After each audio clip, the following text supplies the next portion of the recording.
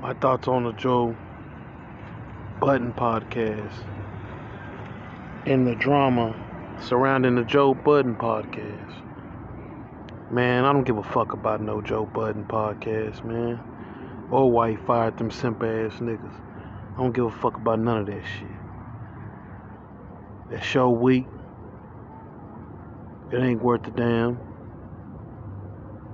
So therefore I ain't got no opinion on that.